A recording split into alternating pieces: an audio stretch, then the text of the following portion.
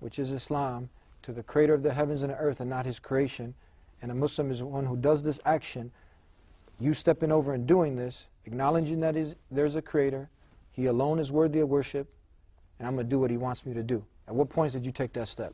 It's kind of funny, actually. I think that I had internally become Muslim without even realizing it, because I did this research on and off for a year, and I had a lot of, also along with the scientific and historical proofs, just my own personal experiences. As I was learning, I was just seeing things, I was seeing things that I was reading, just manifest. And I can't, there's no way I could possibly explain it. But, everybody knows in their own personal experience, through their own eyes, when something like that happens, that it means something. That I don't believe in coincidence. Everything happens for a reason. But I was actually, when I realized, I was sitting in my friend's house, and we were talking and just kind of going over the same blue-eyed, blonde-haired friend, and, we went over just the different things that I had been researching, and he asked me, he said, well, what do you think about all this stuff? I said, oh, it's amazing, all this stuff, I think it's all true. I can't refute any of it, and, if I were to, I'd only be lying to myself. And he said, well, man, like, you're Muslim, just about, like, aside from the shahada, from the testification, the verbal testification, he said, like, you're Muslim, And that's when it hit me. I was sitting there and it hit me, like, in my heart. It was weird. My heart kind of jumped.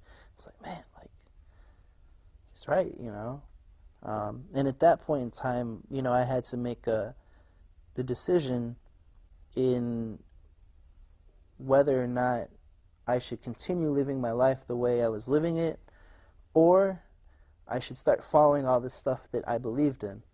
Because I had done all this research, everything I researched I found to be true, and now it was time to choose, road A or road B, and, I'm glad that I chose, to accept Islam. It's not necessarily an easy ride, the Quran, it says that, that God will test you. Just because you're Muslim doesn't mean like, oh, it's all good. Like you're Muslim, it's free ride. No, you get tested because God wants to see if you truly believe. So I've been tested in many different ways about it. But, I tend to look back and think about how I used to live my life before, and if I were here now in that same state, like how would I react to situations when something bad came upon me, or something good? And how would I deal with life, and what would I think? How would I be conducting myself? Because especially in this society, the way that we're conditioned is just to, kind of, do what you want to do as long as you're not hurting anybody else, kind of thing. And a majority of people my age a lot of people are out, they're going and they're drinking and they're partying and they're doing these things. And if you really stop and think about it, all you're doing is destroying your body and wasting your time. It may be fun at the time, but down the line, you'll realize that that time could have been spent doing other things, more beneficial things. A few more points before we come to an end. I'd like to thank everybody for sitting tight through another episode of The Deen Show. We want to know now, talk to us, because there's a lot of stigma attached to Islam. People start to think that, this is a religion of the Arabs and whatnot. Tell us quickly, have you dealt with these situations where people look at you negatively, they give you a hard time, and what's your relationship with Jesus now? People think now that you left Christianity that, you have left the love of Jesus or whatever the case. Talk about these 2 points and we're almost coming to an end. Just briefly touch upon it.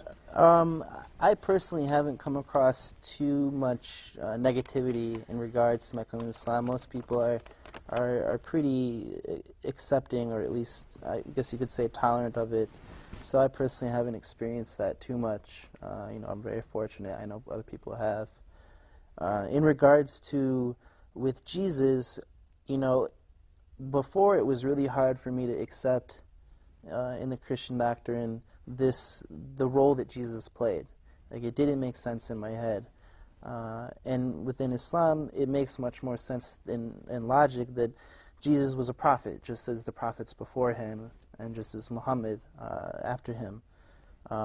So I've had, a lot of Christians say that, well, you're not truly saved, and, if people don't want to listen, then that's up to them. I had a discussion with a Christian friend, and I tried to tell him that the only way you can learn is if you come with an empty glass, meaning that you have to come in and try to learn.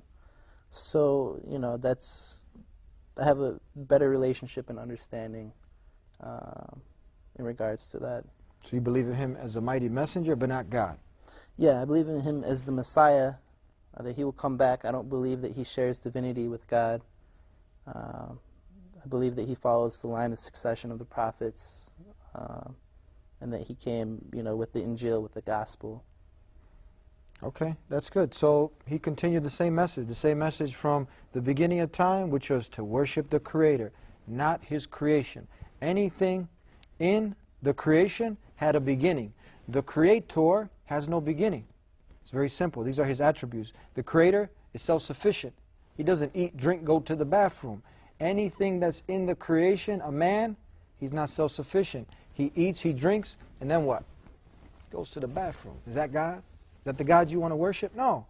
So I'd like to thank you for coming and being with us on the Deen Show. Thank you very much. Thank you. And I'd like to thank you for sitting through another episode of the Deen Show, helping you understand Islam and Muslims. Is very important that you have your mind on and do something very basic. Remember death, because death is the destroyer of all pleasures. You can be indulging in this and that and the other thing, but remember, no matter what age you are, what nationality, you can be American, African, Brazilian, Caucasian, black, Indian, yellow, red, pink, doesn't matter. Death will catch us all. It's caught many people. Elvis Presley died at the age of 42. Bruce Lee, he was 32. His son followed a few years later. He died at the age of 28. Jimi Hendrix, Dr. Dre, you know him? His son died at the age of 20. The list goes on. Heath Ledger, you heard of him, Batman, or the Joker he played. He's dead too. There are many people that have died, and they were doing the same thing that we're doing. Chasing the material world, chasing the position, but they were forgetting about death.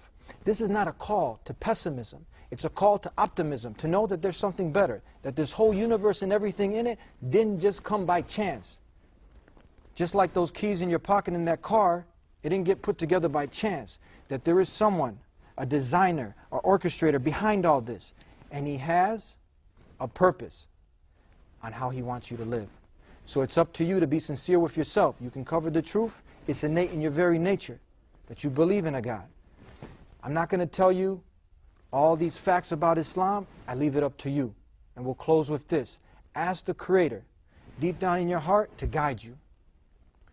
There's all these religions, ways of life out there. No one's going to claim that he's on falsehood. Everyone's going to claim that they're on the truth. So it's up to you to be sincere with yourself. Remember death. Seek the purpose of life. Ask these important questions. Take a time out from the material world and search. Do some deep contemplating. And think about these things. That I will die, and I'm going to have to answer for everything I did in this life. Start with that very basic step. Seek to know why I'm here and where I'm going. And come back every week to the Deen Show, where we talk about these very important issues. Thank you once again. You can visit us here every week, TheDeen show.com. Until next time, Assalamu alaikum. Peace be unto you.